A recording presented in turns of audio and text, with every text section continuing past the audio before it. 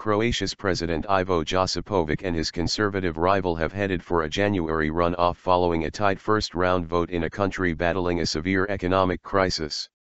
Center-left incumbent Josipovic and his main challenger Kolinda Grabar-Kitarovic will face off on January 11 after both failed to win more than 50% outright in Sunday's first round of voting for the largely ceremonial post.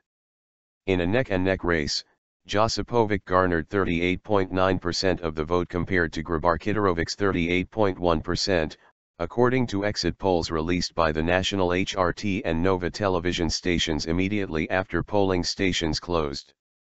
The soft-spoken Josipovic, the third president of the former Yugoslav republic since independence in 1991, is a member of Croatia's Social Democrats, SDP, the main partner in the ruling coalition. A former law professor who won office on an anti-corruption ticket, Josipovic famously played Beethoven's Ode to Joy when Croatia joined the European Union in 2013, hoping membership would revive its flagging economy. Shares the blame. But the tourism-reliant economy of the small Adriatic nation of 4.2 million remains one of the EU's weakest after 6 years of recession. Unemployment is close to 20%, half of the country's youth are jobless, and public debt is close to 80% of gross domestic product, GDP. Though the president has limited powers, running the country is primarily left to the government.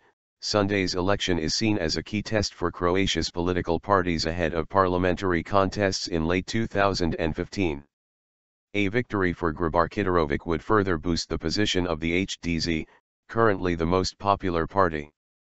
The 46-year-old, who represents moderates within HDZ, is a former Foreign and European Affairs Minister and an ex-NATO Assistant Secretary General.